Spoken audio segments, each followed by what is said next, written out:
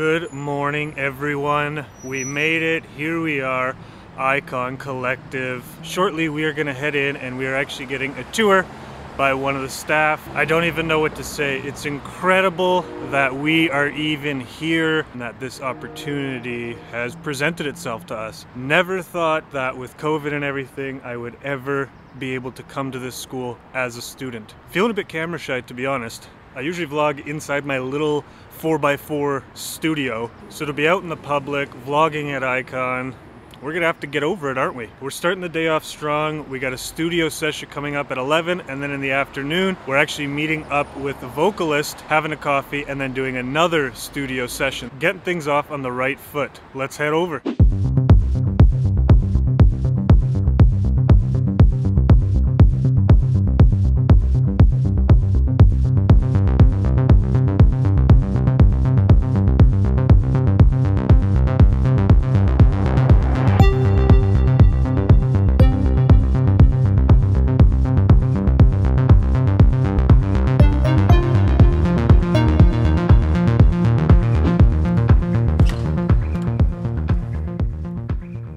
Here we are, Studio 145 for our very first studio session. This is overwhelming, surreal. I can't even believe it. There's literally about 20 different studios. Like, look at this place.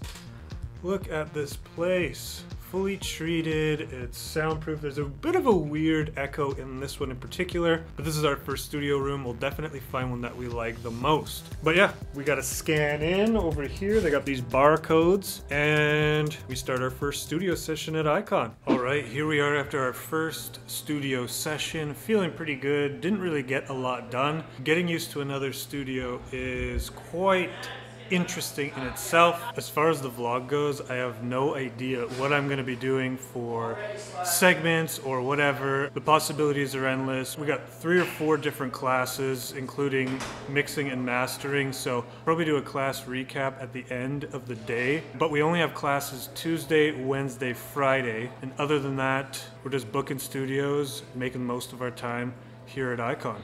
And yeah, aside from studio sessions, this is like an open lounge area, so people can come by here. So there's gonna be lots of noise, lots of traffic. The vibe at the school is unbelievable. I said to one of the other people in my class that, like, this is the only time that this is gonna be new to us. You know, the feelings of excitement and just nervousness of being actually at Icon. It's kind of the butterflies and getting over that and just getting into the groove of things. Into the groove. So yeah, gonna go eat lunch. Looking forward to the rest of the day. We'll talk to you soon. All right, we just finished a 2-hour studio session with Brittany Egbert, and honestly, my first session recording a vocalist, working in studio with a vocalist, and it could not have gone better. Totally forgot to film anything for the vlog, so I'm gonna throw in my Instagram footage right now. Just like lightning illuminates the details of the world around us. I mean, what a voice, right? Loving the direction of this song, and I'm just so happy that I made this connection. First day at Icon, 2 different studio sessions. I'm feeling really, really good. I honestly don't know how I'm gonna edit these vlogs, what segments I'm gonna put in them. I'm honestly just going with the flow right now, but I'll definitely be editing this footage and getting something put up. Yeah, right now we're just sitting straight outside the school. It's over there. We've had an amazing first day, and it's not over. We're gonna go get something to eat for dinner, book another studio session, and see what happens. Here we go, Icon Collective Day 2. We are just heading down to our studio. We got a studio from 9 to 11. Bliss Lounge, my favorite place. Let's go. So check this out. I wanted to show you this morning how this all works. So we set up our laptop, and we use Universal Audio Apollo USB audio interface. Then we come over here to this little scan, put our phone in, press the little thing, scroll down to the bottom, hit check in, press go, and boom, we are checked in to this studio. Right now we're working on our Britney Spears cover remix that we're doing with M the Myth. And this vocal, I'm telling you, is so unique. I'm loving the direction of this track so far. So we've got a double hour book for this studio from 9 to 11. Then we go on our lunch break and we have our very first class. And this is Mastering Theory. Right after Mastering Theory is done, we go into Advanced Mixing. A lot going on today, and I'm super excited to recap what we learned. Not only do we have all that, but we also have our mentor session at 7 p.m. tonight. And I have no idea who my mentor is, so that'll be a nice surprise when I walk into the room later on. I don't know, but I think that this might be a more traditional vlog. Not sure about vlog segments, not sure about any of that, but we're just gonna document this time to the best of our abilities and give you insight to what I'm doing here, let you see Icon, and just share this experience with each other. We're starting the day off strong once again. We're in the studio first thing in the morning. We'll talk to you soon. Good evening, and here we are, another studio. I mean, just look at how this is framed. I mean, it just doesn't get any better than this. How the heck was our first day of classes? Big recap coming at you. So our first class today was Mastering Theory, and it was a lot of information. We are going into this amazing mastering studio. It's actually in one of the first clips when I walked into Icon for the first time. That's what we're going to be using. We're going to be learning how to use outboard gear, hardware, as well as in the box gear. I did ask on break, could we essentially consider ourselves mastering engineers after this course? He said no, but this course sets you on that path if mastering and earning income from that is a direction that you want to go. So really what this was is an overview of the entire course, what's expected of us, what we're going to be doing, and from a technical standpoint, it is a lot. And I'm actually so excited to learn this stuff. I've learned a basic mastering chain, slap it on, I can get my track to a good amount of loudness for release. But actually, one of the first things that the instructor really wanted to hit home was stop using a master chain and instead know what tools are used for the job. And so he told us to think about it in these 4 different categories: correction, control, enhancement, and finalization. So rather than thinking about it from a master chain, which same effects do I have on here, we think about it from a broader perspective and which plugins in those 4 categories are going to best suit the job for whatever genre we happen to be mastering. So I already love the direction that the Mastering Theory class is headed. Next class we had Advanced Mixing. Essentially, we kind of spent the whole class, we did go over the lesson stuff, but a lot of it was just throwing questions at the instructor with regards to mixing, what plugins to use, how to mix. We went over some really interesting stuff about learning how to clip your tracks in an effective way that makes it not distorted, but adds some super crazy power. It's a little bit beyond anything I've experimented with, coming from a more melodic standpoint rather than drum and bass or dubstep, but nonetheless, knowing how to do that and understanding from a mixing perspective of how to achieve stuff like that for other clients or just to help other people seems super valuable. So what did we get for homework? Well, for mastering class, we need to just master a track. So using our laptop in the box, what is our mastering skill level at now? And then for advanced mixing, well,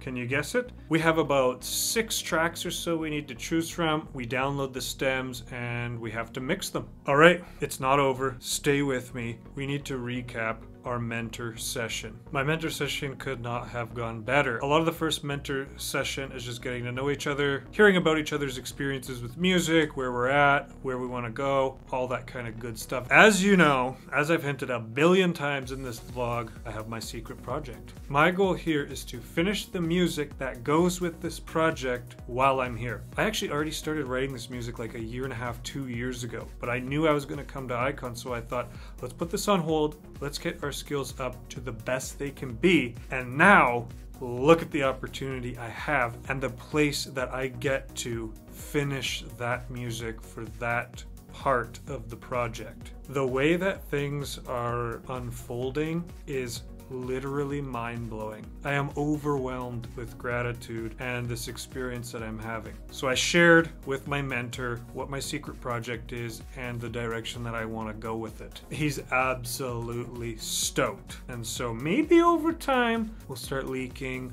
a little bit to do with the project just for the people in this vlog. You can say that you were there when it started. So yeah, it's about 8:26 right now. Almost 30 minutes after a mentor session, we've got a double hour in this studio to see if we can get some work done. What a privilege it is to be able to go to a place like this and share my dream, share my passion with all these other people. All right, we've blabbed on for too long.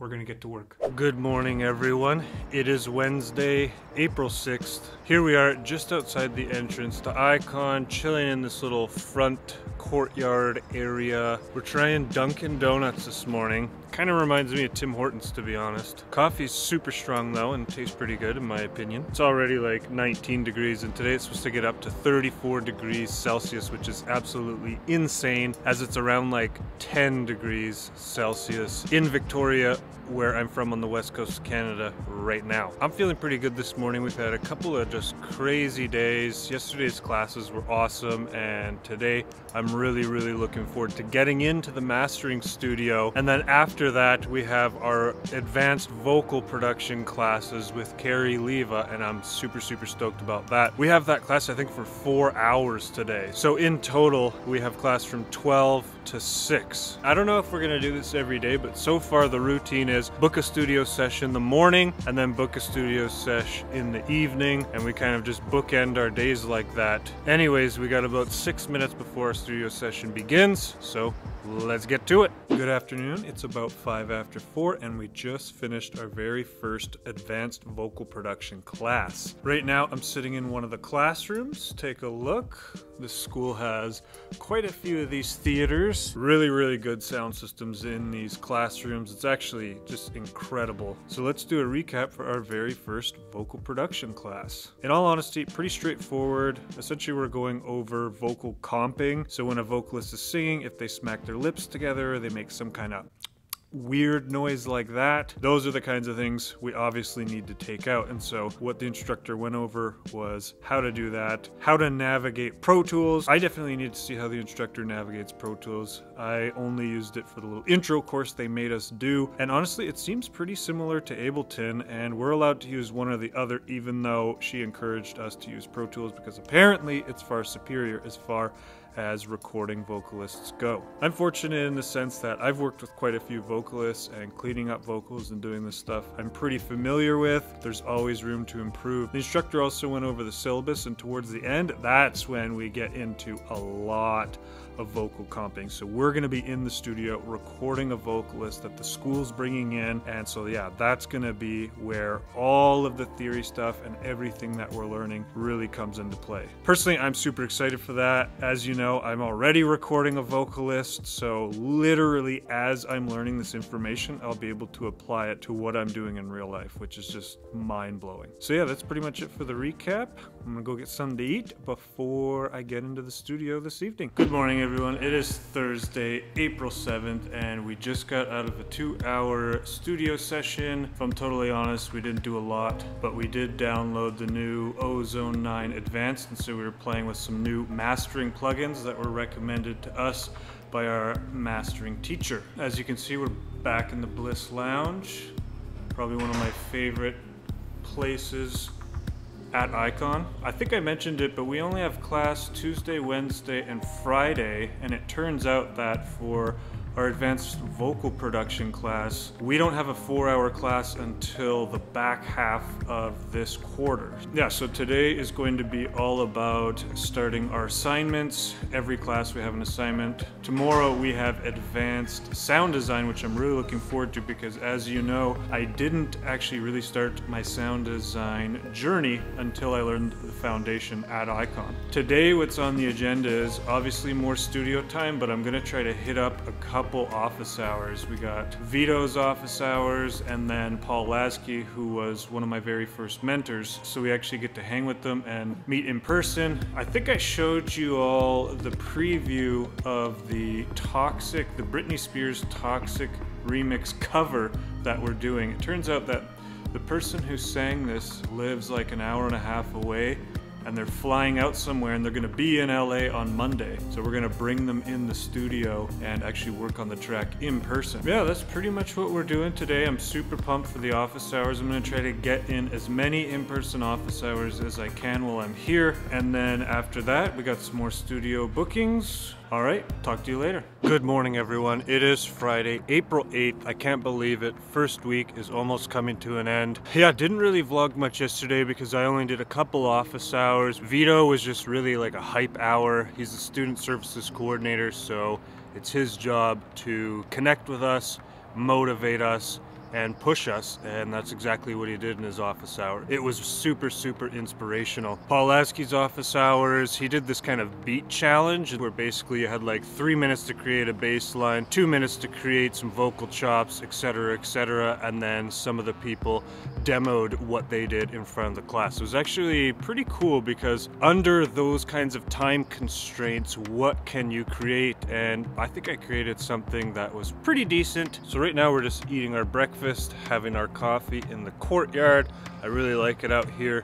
It's just before 9 o'clock, and yeah, we're just chilling.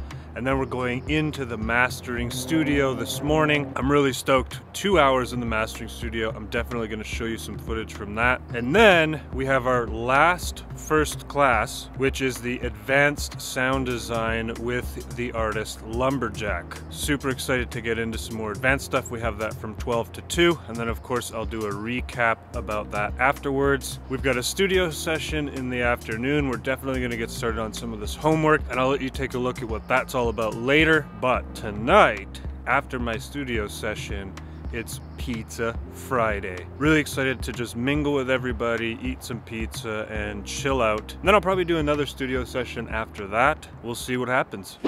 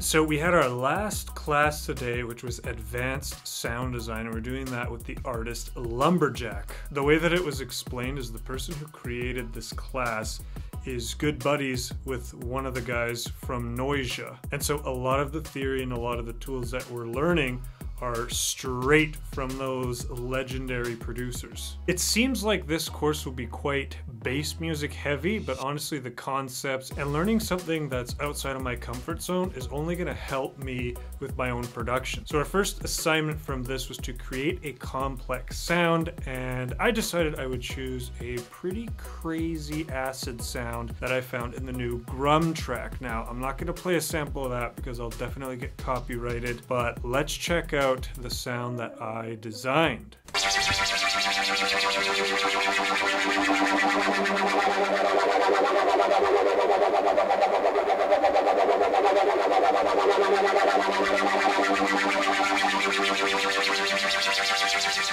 So if you go on SoundCloud, look up Grum's track Disconnected, you'll hear in the drop, this is the acid sound that I tried to recreate. What's really challenging about this is I'm creating a very specific sound within an entire track. And what's difficult about that is this acid sound is taking up a lot of the higher frequencies. When you have the bass line and the kick drum and percussion, all that playing at the same time, you get, a complete idea. So I don't know how close this actually is, but we'll see what the instructor has to say. Pretty good day. We've officially gone through all of our classes, and I'm just waiting for Pizza Friday to start. Good morning, everyone. It is Saturday, April 9th, and we are back in the mastering studio, as you can see. And yeah, there's a lot to learn for this, and I think it was suggested we get about 4 hours a week in here. This week's homework was we needed to just master a song, not necessarily in here. I tried to master a song in here yesterday, and it did not sound good. Utilizing hardware as opposed to software is just such a different